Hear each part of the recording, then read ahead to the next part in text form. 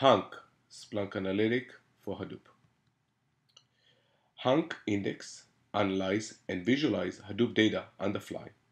Hunk virtual indexes allows Splunk to index and process Hadoop data at each data node.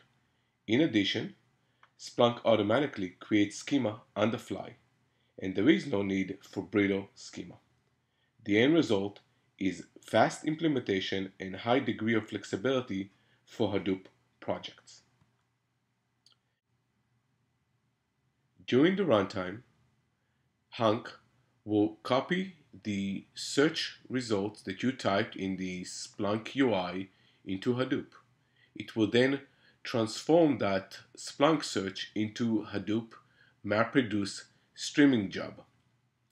After each map phase, Splunk will copy the intermediate result into a local data node directory. It will then index it, and then the Splunk search head will pull the results from all the data nodes and will do the reduction, and basically the reduced phase of Hadoop will be done by the Splunk search head and will give us the intermediate results until all the maps have finished their processing, and the full result will be displayed in Splunk. For this Hunk demo, we're going to see how Hunk index, analyze, and visualize two Hadoop data sources. The first data source is stored in a directory, in a Hadoop directory called user run national energy. It's a fairly large XML file. The second one is a little bit smaller, and it's stored in user run daily energy directory. Just to see an example of what the national energy XML file looks like, it basically is a XML that is broken by rows and will give us a information that was gathered in 2005 about the United States energy consumption.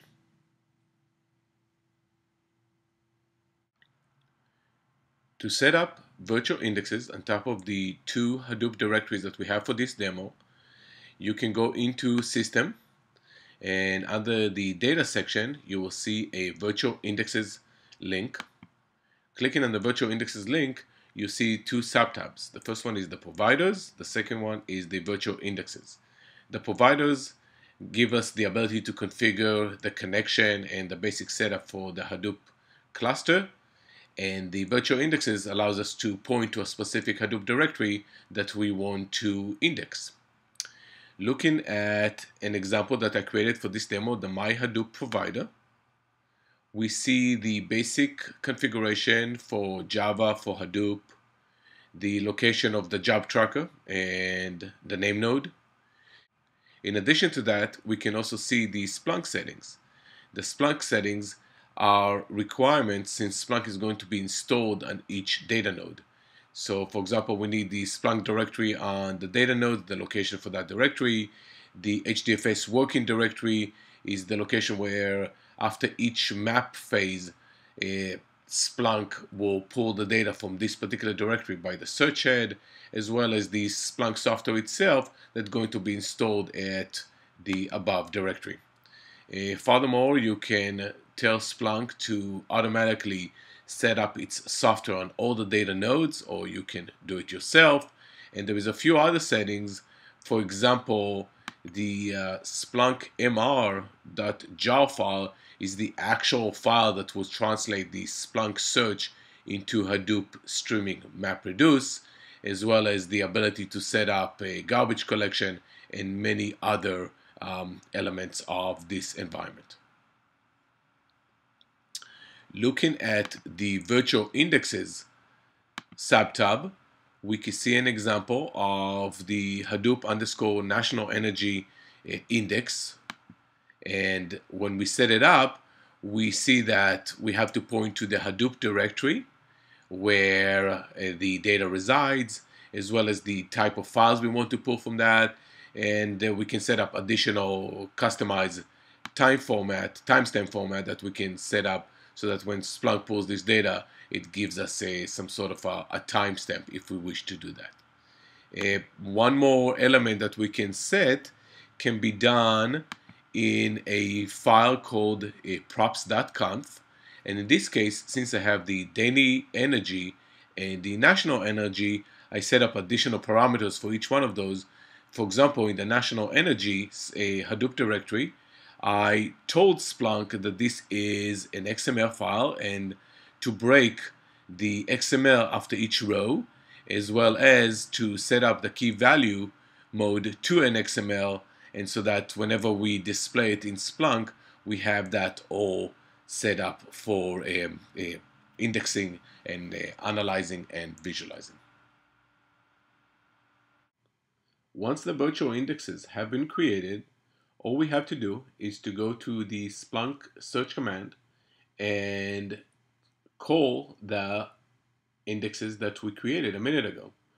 Splunk then will go to the Hadoop directories and bring us the result from that particular directory. It will index all of the data, it will break all of the key value pairs, and will put it on the left side and allows us to go in and create any visualization on the fly from that key value pairs, as well as we can go into Splunk and type any Splunk commands, for example, stats count by row, age of the air conditioning in my house. I can go in and invoke that search. Splunk will go in and add that additional information to the search and stream the result to Splunk. And we can see as Splunk goes into Hadoop, it goes in and start bringing the result as they are produced by the map produced by the Hadoop map produce. We can see the result in a tabular format, or we can see the visualization get updated by Splunk as the events are getting streamed in from Hadoop. Additionally, we can see the actual details of the map reduce that was running on the Hadoop side. So looking at a search that I created for this demo called the national average of kilowatts per square feet, and we're going to run it in a Splunk smart mode. As soon as the job started running, it's going to, as we mentioned earlier, it's going to convert this search, the Splunk search, into Hadoop MapReduce job. Therefore, looking at the details in Hadoop, we can see the actual map and reduce that were generated based on this Splunk search. So we're going to give it a few seconds to run and to get the result streamed into Splunk. And as the job is running, we can look at two things. First of all, we can look at the Hadoop user interface, and we can see the progress of the job in the job tracker user interface, the Hadoop job tracker user interface. And the job has a specific ID that was generated. So as soon as it's done, we can refresh this user interface and see the results of the job that we just executed.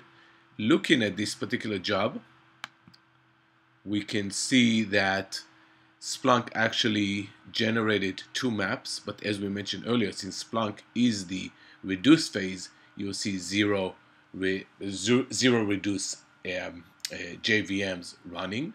Also, you can see other elements of this particular job and a few other graphs that the job tracker generated. Furthermore, if we look at the Splunk UI itself, underneath the job, and we can inspect the job itself, if we go all the way to the bottom of this display, we have the search log, which will give us the actual details of the job ID that Splunk generated.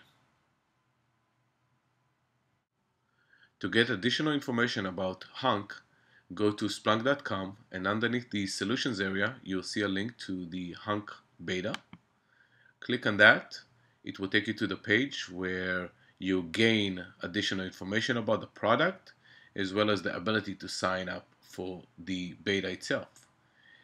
Furthermore, if you go to blogs.splunk.com and in the search area type Hadoop, you will see a link to several additional and new blogs about the subject.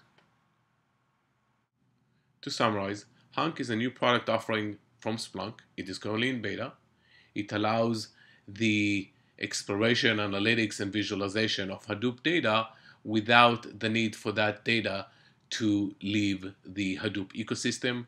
All the processing and all the indexing will be done without a single line of code from the user. Splunk will translate the query language to a Hadoop MapReduce, and the users can benefit from the Splunk ease of use and the Hadoop processing power.